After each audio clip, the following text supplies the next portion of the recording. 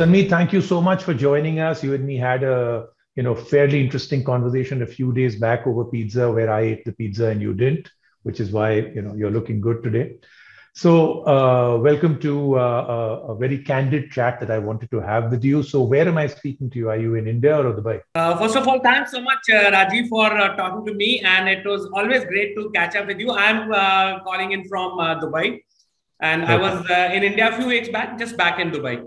Okay, fantastic. So, Sanmeet, let's start off with the fact that you now have a release of a new phone, the Nokia G21, a very exciting prospect. There are things that you've done very, very right with that phone. Let's start off from there, because for a while we haven't had Nokia smartphones that came in and created euphoria and excitement. So tell us, what's new about this Nokia G21? Why should the customer and the consumer be excited?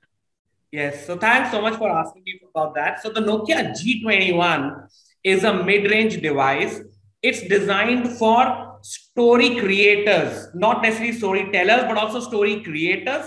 It boasts of a 50 megapixel triple camera with AI imaging, which can take professional looking photos and also great pictures with advanced low light capabilities. So in case of nighttime or low light conditions, it takes great imaging.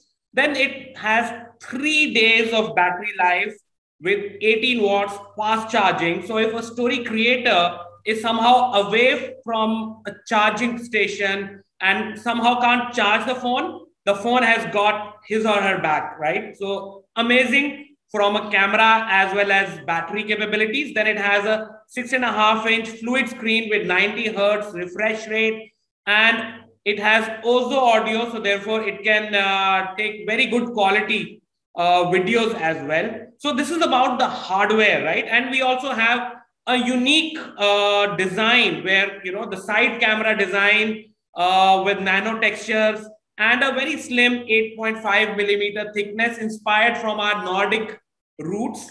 So right. This is around the hardware, but even on software, at this mid-range price, the phone comes with a clean OS. So very honest device, no ads. So we can commit to our fans that over the lifetime of the device, we won't have any ads or any skin on the device. And then we also promise 2 years and 2 operating system upgrades and 3 years of monthly security updates. That's 36 security updates. That's the best in the lifetime. I mean, that's more than twice what any other phone offers in its lifetime. Right. No, Sanmeet, I think the phone is looking very interesting and it is generating a lot of excitement out here. But, let's try and define the Nokia, or as we all like to call it, the new Nokia. How do you now differentiate yourself from the other brands in play in the Indian market? The Indian market, the super aggressive, always insane, always crazy competitive market, right? So who is Nokia in this market?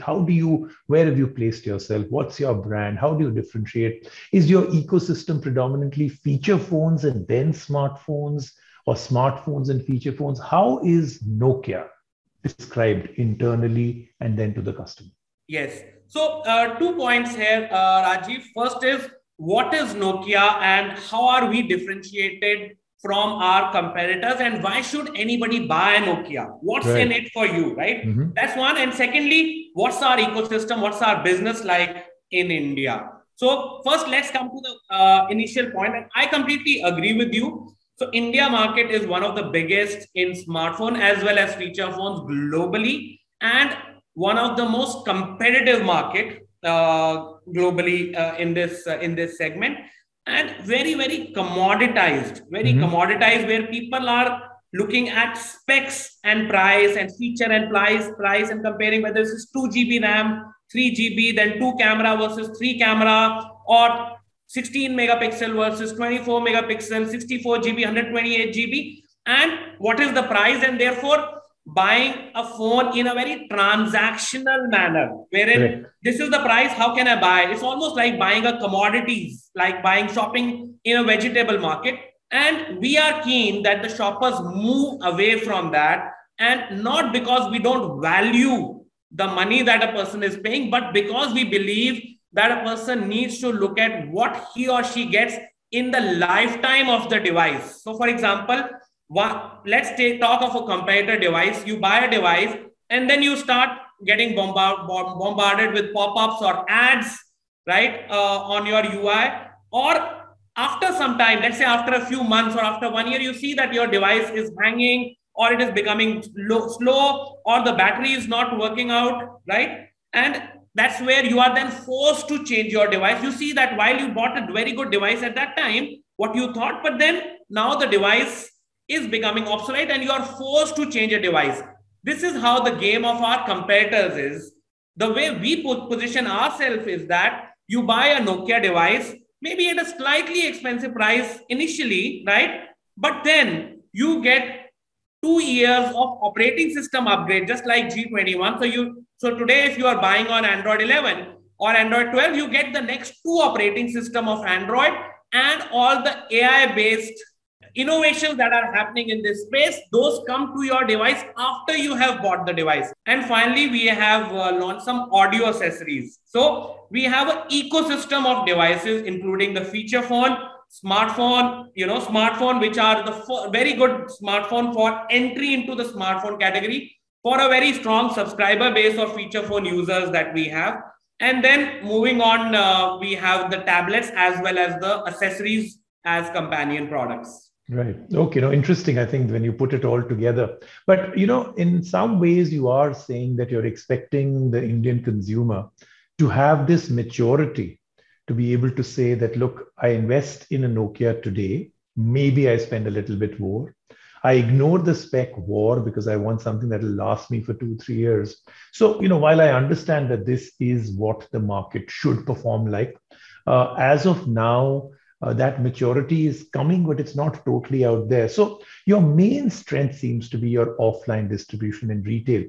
How do you define it? Is Nokia an offline player or an online player? Because these are dramatically different in terms of the kind of consumers that consume your product.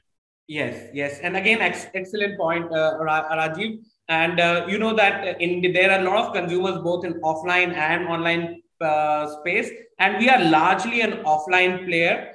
We have presence in over 100,000 stores in India, right from the metro cities to tier 3, tier 4 towns, and even in villages. So we have presence. We have a very strong distribution network, over 1,000 care centers across India. And what's unique and what we have started during pandemic is that we have complimentary pickup and drop across thousands of pin codes in India. So if you need some support on your device, you can just log in a request and we'll be very happy to pick up your device, look at what is required to be done, and give it back to you.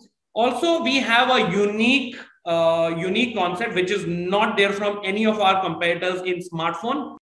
In our C series devices, which is the entry level devices, we offer a replacement guarantee, right? Which means that if you need some support on your device because of some hardware issue that you are facing, we do not repair your phone, but we replace your phone, right? So you can go to your nearby store from where you bought or from your care center, and we have arrangement where we offer a replacement to your device rather than a repair. And that's same on the feature phone. So very, very strong presence in the hardware, in the offline space.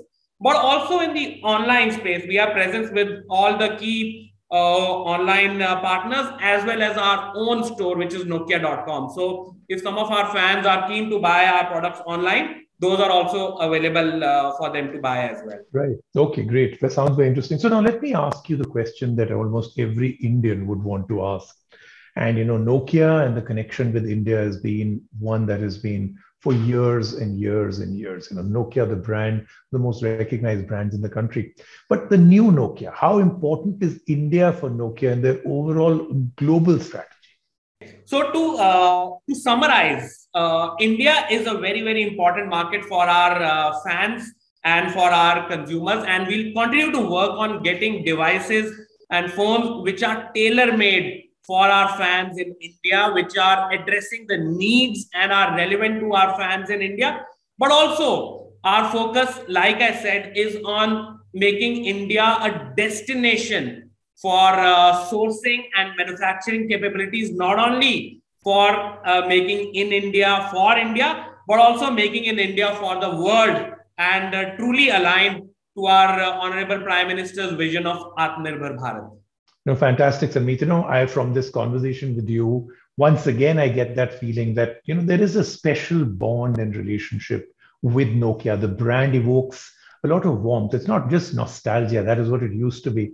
It does evoke a lot of warmth that this is a brand that seems to get that a consumer's needs are not only about the highest spec, or it's only about a spec war. This is a brand that cares. And some of the things you spoke about, pick up and drop, a replacement of a phone rather than repair, the love for India, the fact that you are exporting from India, which is a very important thing. So thank you so much for speaking with us. And Sanmeet, I look forward to you and me catching up very, very soon. And I look forward to all the other super exciting things we're going to have from your own ecosystem, all the devices that come out in this year. See you soon. Thanks so much, Rajiv, for talking to me, and thanks a lot to all your viewers for watching, and look forward to more interactions. Thank you. Absolutely. Thank you so much. Thank you. Thank you.